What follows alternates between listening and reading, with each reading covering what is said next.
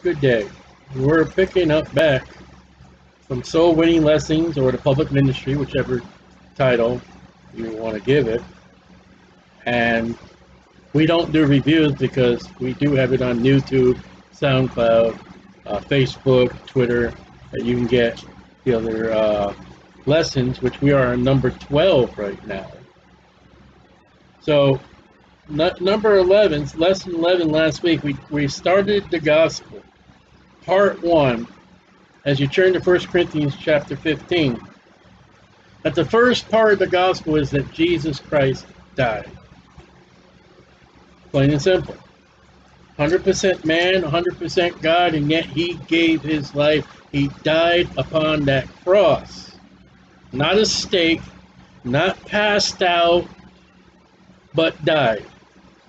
1 Corinthians 15:3, for I deliver unto you first of all that which I also received. This is what Paul received for salvation.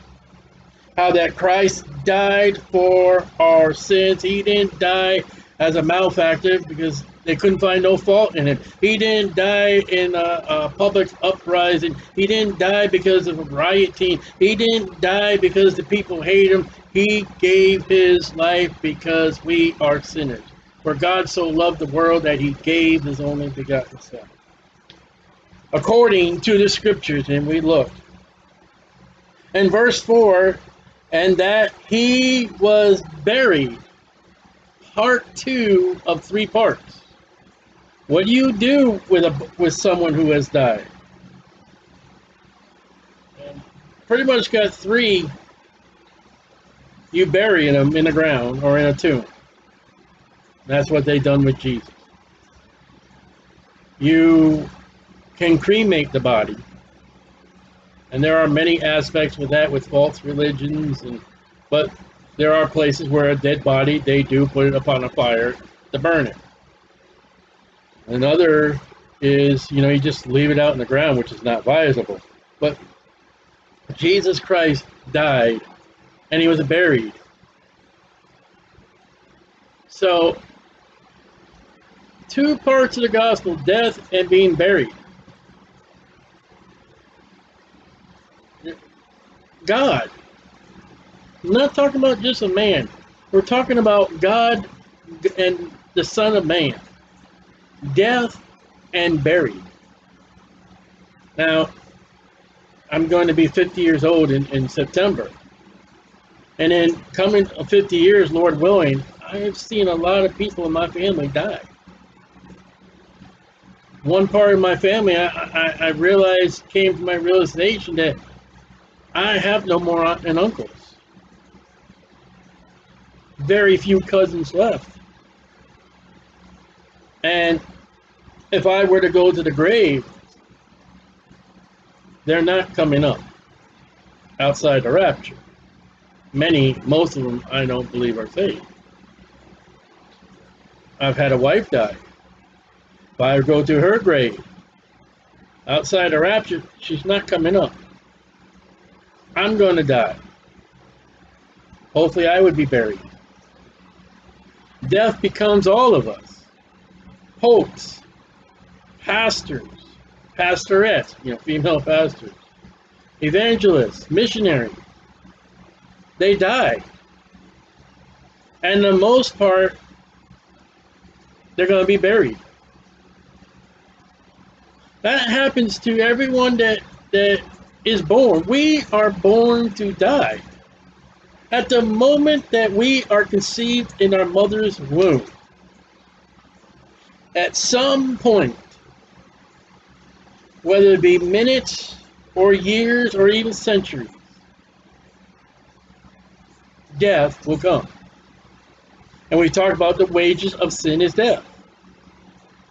He said, well, why are you staying on this subject so long? Because Jesus Christ died. And he was buried. But the Bible says he died according to the scriptures. And verse 4, that he was buried. And that he rose again the 3rd day according to the scriptures. absolutely no religious figure as high as the hierarchy of their church or the position they have in the church, whatever title or position they may have, they will die. Most likely will be buried. Again, outside the fact that cremation or their body just, being left out in the ground somewhere. Maybe a water burial, let's see. But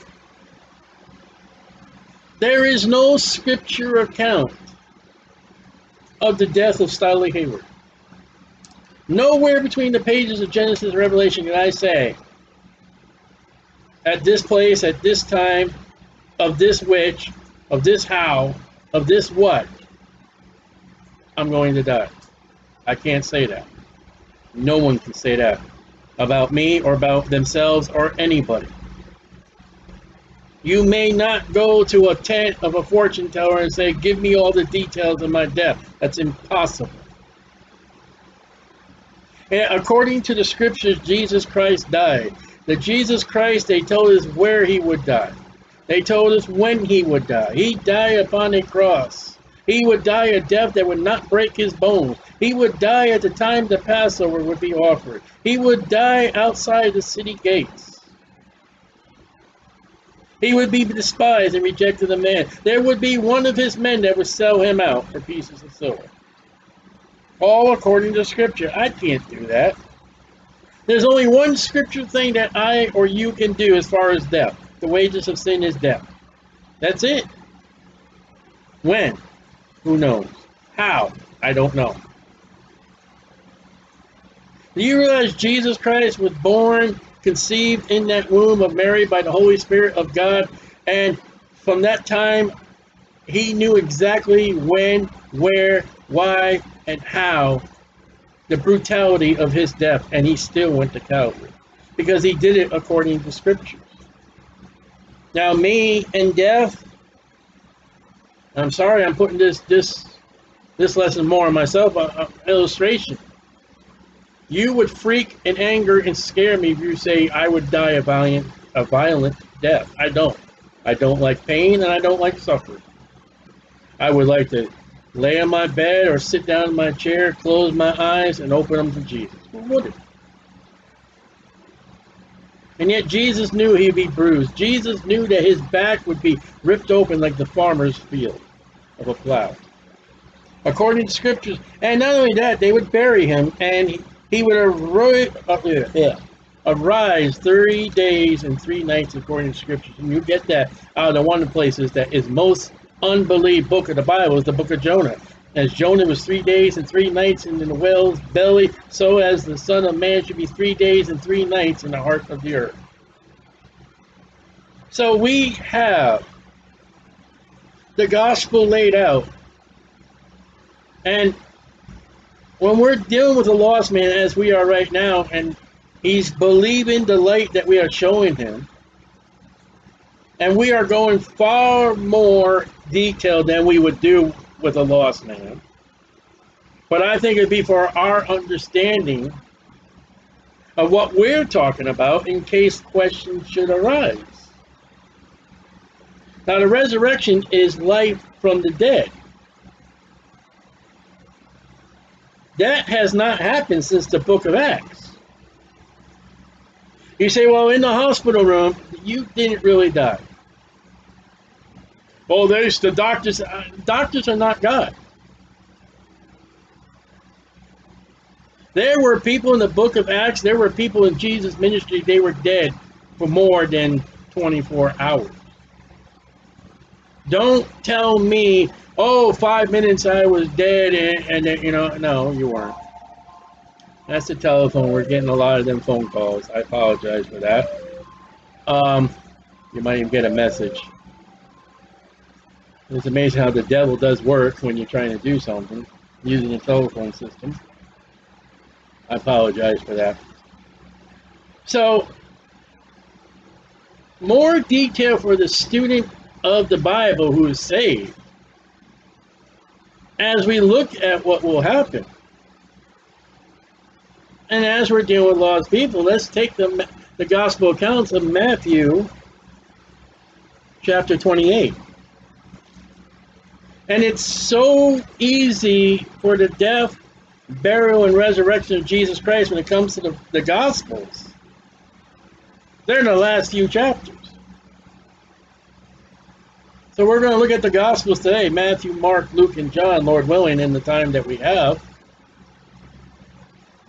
In Matthew 28, verse 5, and the angel answered and said unto the women, verse 1, in the end of the Sabbath, and began to dawn toward the first day of the week, came Mary Magdalene and the other Mary to see the sepulchre where Jesus lied.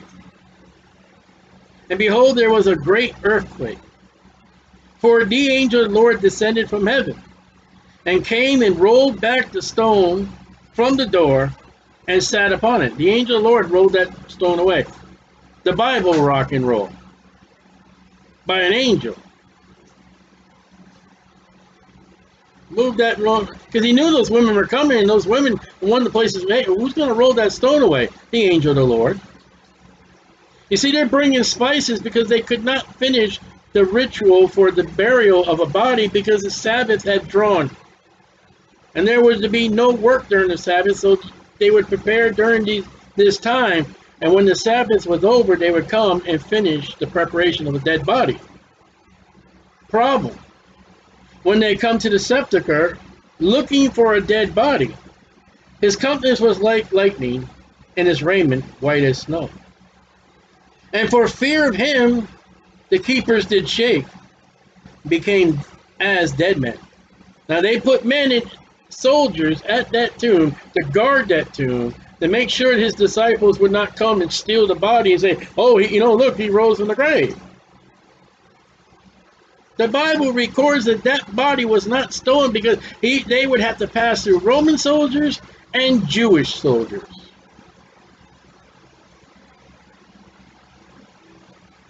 And the angel answered and said unto the women, fear not ye, for I know that ye seek Jesus, which was crucified.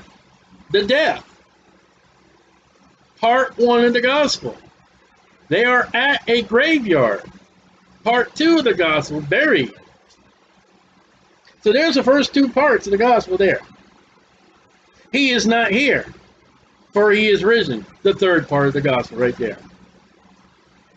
The first time ever to be recorded about the resurrection of Jesus Christ is the angel of the Lord talking to the women, says he's not here. He is risen. That is the greatest headline. That is the greatest news that is ever to be of mankind, that Jesus Christ is God. And God is Jesus Christ, because no man has been ever put into the ground, no man that has ever been buried outside of the future of the rapture has ever come out of that grave 3 days and 3 nights. Martha says about her brother, he's been there for 4 days, he stinketh, Lord. And yet, Jesus Christ, 3 days and 3 nights. And the angel says, he's not here, he's risen. Come, see the place where the Lord lay, and go quickly and tell his disciples. So there is the gospel there. He was crucified, this is where he laid, and now he's risen. Mark 16. Mark chapter 16. In verse 1.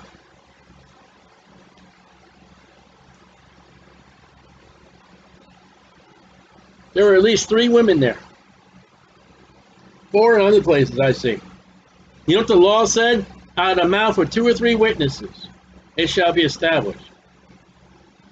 3, let's say 3 human women, 6 eyeballs, and an angel from heaven.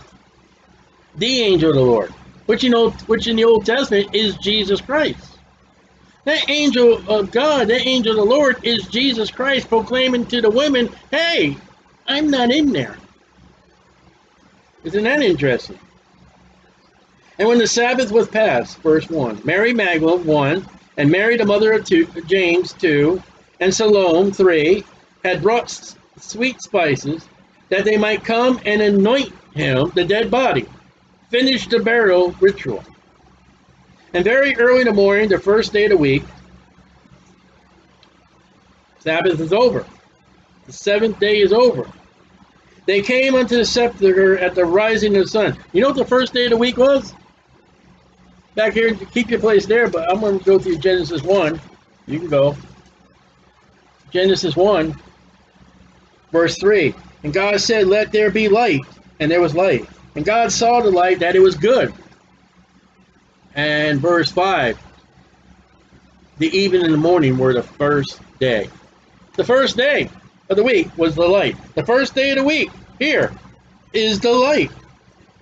They came to the sepulchre at the rising of the sun. The sun didn't come, and the moon and the stars to day 3 or 4. Light, earth, moon. I'm not going to go, but the sun came afterwards. Now I forget which day it was. And they that said among themselves, who shall roll us away the stone from the door of the sepulchre? Matthew chapter 28 told us who did it. The angel of the Lord. See, he knew those women couldn't do it for 2 reasons. 1, that stone was too heavy. 2, there were Roman soldiers there and there were Jewish soldiers there. And they're like, and I always wondered, the fact is, here they're going to come to the body, there's a stone. Would those soldiers, excuse me, would those soldiers open that tomb for them? Probably not. And when they looked, they saw the stone was rolled away, for it was very great, the stone. And entering into the sepulchre, that's where you put dead people, buried. They saw a young man sitting on the right side, clothed in a long white garment, and they were frightened. They go in that tomb, and here's this man sitting there. He's young. And he says unto him, be not affrighted.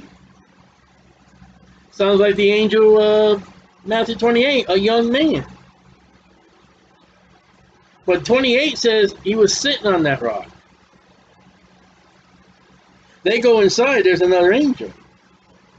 Or maybe he goes in there. Huh? Now watch. Ye seek Jesus of Nazareth, which was crucified, death. They're in a tomb where the body of Jesus Christ was. Burial. He is risen, resurrection. Death, burial, resurrection. He is not here. Behold the place where they laid him. See, that's where he was. That is where his dead body was. Crucified. He wasn't. Some people say, oh, you know, he was passed out, and then when he laid on that cold stone, oh, he revived himself. That's a lie. He died. That's the scripture. If your Jesus did not die, and that is your faith and trust in the Savior that did not die, you are not saved and you will go to hell. Because the gospel says he died. The lamb on the Passover night had to die to shed that blood. The Passover lamb. Behold the Lamb of God, which take away the sin of the world. Luke 24. Luke 24. Isn't the Bible great when you study? 24:1. 24:1. Now upon the first day of the week, got that settled. Very early in the morning, got that settled. There came unto the sepulchre, bringing the spices, got that settled, which they had prepared, and certain others with them. So there is a group of women here. Where 2 or 3 are gathered, where 2 or 3 are witnesses, the Bible says it shall be established. If 2 people said you did it and saw it, it's the law. If 3 people saw what you did and testify in a courtroom, is the law. Multiple people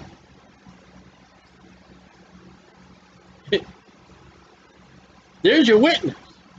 The law says, okay, you see a man in a bank, he's got a gun, he's running out with a bag full of money, and only you saw him. You can't really prosecute him with one witness. But the bank teller, the person standing with the bank teller, the person in line, the person walking in the bank, the person who is sitting down checking and counting their money, the person at the desk filling out the receipt, seeing you do it, you can walk in a courtroom and say, yep, that's the one. And he'd be guilty. And they found the stone rolled away from the sepulchre. There we go. They are expecting to come to a dead body with a stone upon the mouth of the tomb. Have no idea how they're going to roll that stone away. The first thing they come to, they find the stone is rolled. The rock and roll. Rock and roll. It's not to be music after Satan was the music leader in heaven. But what rumps around in the back seat of a car, and I believe it's Chicago. You know, rock and roll is a term of what goes on in the back seat between a man and a woman was a word that came up from America. You know what America fruits are? Mormonism, Jehovah's Witnessism, Mary Baker Eddyism, the charismatic-isms,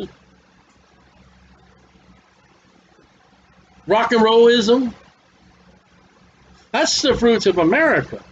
The rock and roll that I have is that stone that kept the body of Jesus Christ inside that tomb so no grave robbers would come.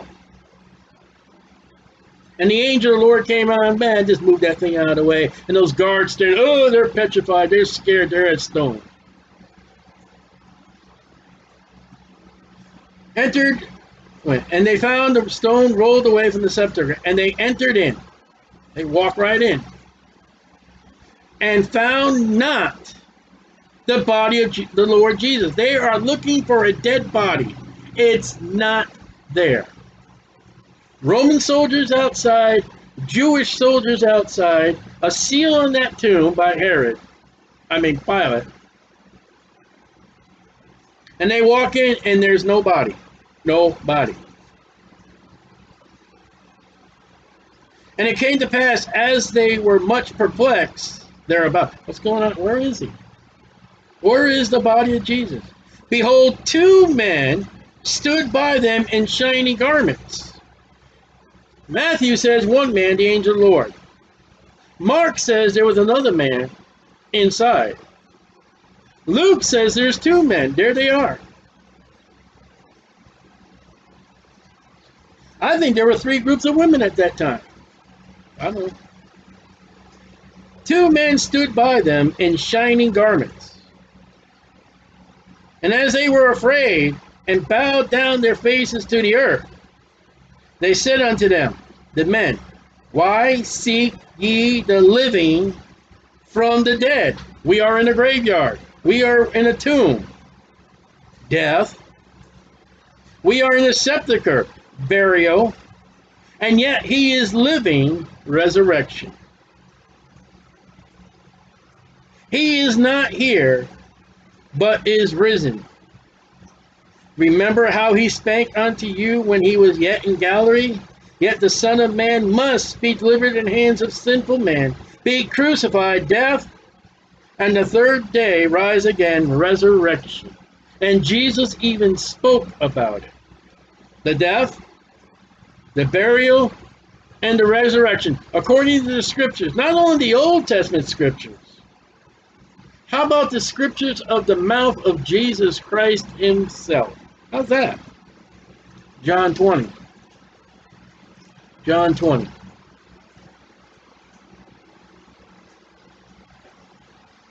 Verse 11. But Mary stood without the sepulchre. Dead are buried in the sepulchre. Death. Weeping. And as she wept, she stooped down and looked into the sepulchre, where death is. She looks in.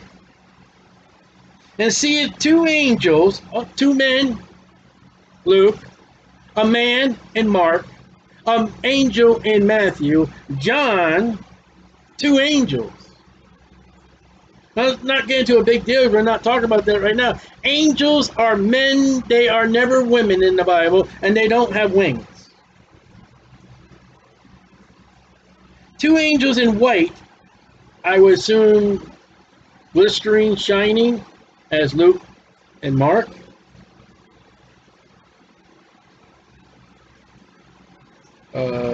One at the head and the other at the feet, where the body of Jesus had lain, burial. A dead body in a grave, death, burial. By the way, those 2 angels right there are in the position of the Holy of Holies, of the mercy seat. There was a cherubim on the one side and a cherubim on the other side with a mercy seat in the middle. That would represent where God was on that mercy seat, Jesus Christ is on that mercy seat. Again, God is Jesus, Jesus Christ is God. If you got the Jesus Christ of the Jehovah's Witnesses, you are not saved, because they say Jesus is not God, and the God that is Jesus and the Jesus that is God is the only way, the only truth, and the only life that will get you to God the Father.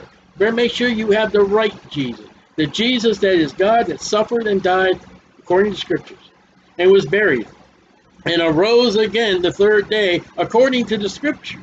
What is the Scriptures that he rose? Not only did the Old Testament speak about it, is not it the testimony of the angel of the Lord? The young man, the 2 men with the white outfit, and the 2 angels. Is that not Scripture that we have read? Matthew 28, Mark 16, Luke 24, John 20. Is that not the Scriptures that the angels proclaimed the resurrected Jesus Christ? And woman, why weepest thou? She says unto them, because they have taken away my Lord, and I know not where they have laid him. When she had said thus, she turned herself back, and saw Jesus standing. I thought he was dead.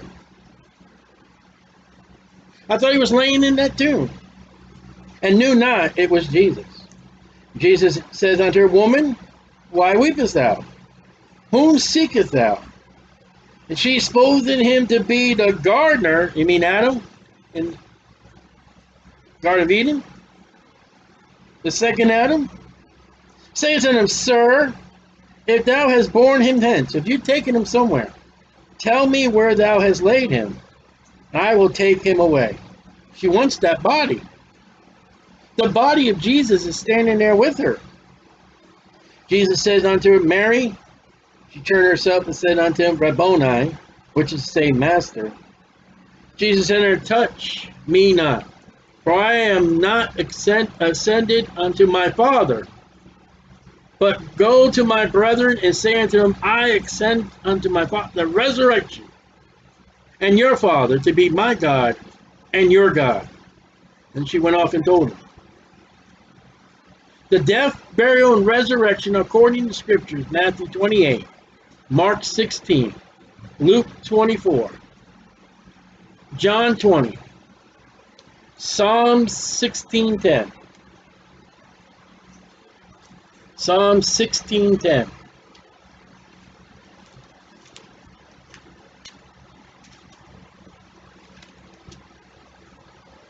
Psalms chapter 16, verse 10. For thou wilt not leave my soul in hell, neither wilt thou suffer thy Holy One to see corruption. 3 days and 3 nights. Well, Martha told us 4 days the body begins to stink. The body of Jesus Christ did not begin to decompose. It did not begin to break down. Rigor mortis did not set in the body of Jesus, according to the Scriptures. Hosea 6:2. Hosea 6:2.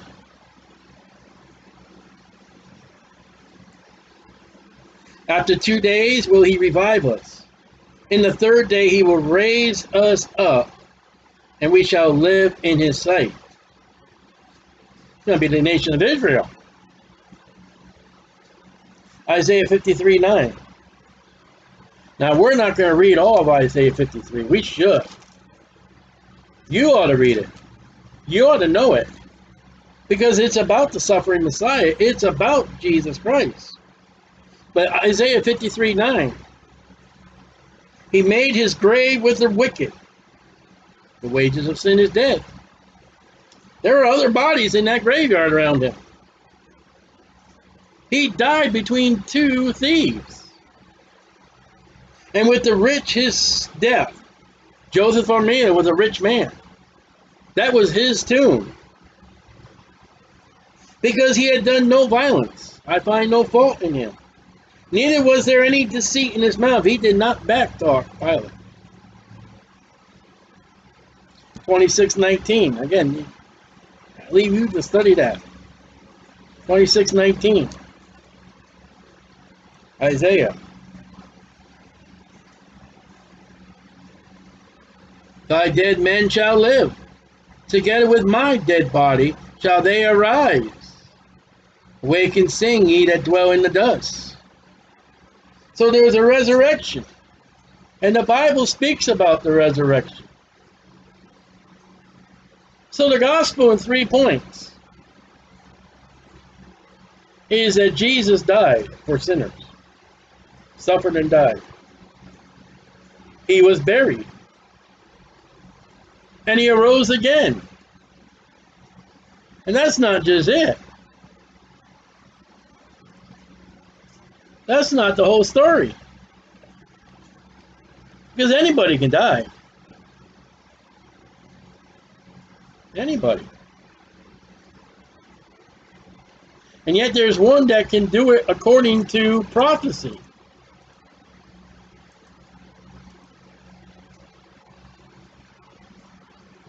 There is one where it has already been fulfilled and told about his life, his birth, the place he would be born, the life that he would lead, how he would die, where he would die, when he would die, what he would die of, what would happen on that day he died, according to the scriptures. And then what would you do with a dead body? Get rid of it. And yet his body is not going to decay. His body is not going to break down. It's not going to smell. It's not going to rot. He won't give it time to do it. Now Lazarus' body, 4 days, his body began to stink and smell. According to the Bible, according to Martha. But not the body of Jesus Christ. And on 3 days and 3 nights, angels of heaven proclaim that Jesus Christ is risen from the dead. The women have proclaimed that Jesus Christ has risen from the dead. He was seen above 400, if not more. And the Old Testament law foretold, if any over 2 or 3 witnesses, it shall be established. And I'm looking for a verse here. I don't know if I'll find it. Look at this. Take your Bibles, 1 John chapter 4. So the Jesus we are taking to lost men, that they must believe that their Savior, their Lamb of God, died. He did not pass out. I'm trying to tell you what is belief out there from the lies, from the facts, that Jesus died. And they buried him, a dead body. They were looking for the dead body of Jesus, not alive Jesus. That was the last thing in their thought. Those women bought spices of a dead body. And angels proclaim, he is not here, he is risen. In 1 John 4, verse 2, verse 1. Beloved, believe not every spirit, but try the spirits, whether they are of God, because many false prophets are going out in the world and they teach another gospel. Paul's already warned us. They teach another Jesus. Paul's already warned us. They teach another gospel. Paul's already warned us. Another spirit, another Jesus. Hereby know ye the Spirit of God. Every spirit that confesses that Jesus Christ is come in the flesh is of God. Some people say Jesus is not real. Some people believe that Jesus is not God and he is a good teacher. But every spirit that confesses not that Jesus Christ is come in the flesh is not of God. This is the spirit of Antichrist, whereof ye have heard that there should come, even now already is in the world. There are spirits out there, there are churches out there that defy and teach against what I just taught you about the gospel. There are people out there that says that everything was not created by God, it was created by accident. There are people out there that says if you believe our religious figure, person, anything but Jesus Christ. There are people out there that think if you go through Mary. There are people, if you have multiple babies and populate the outer space,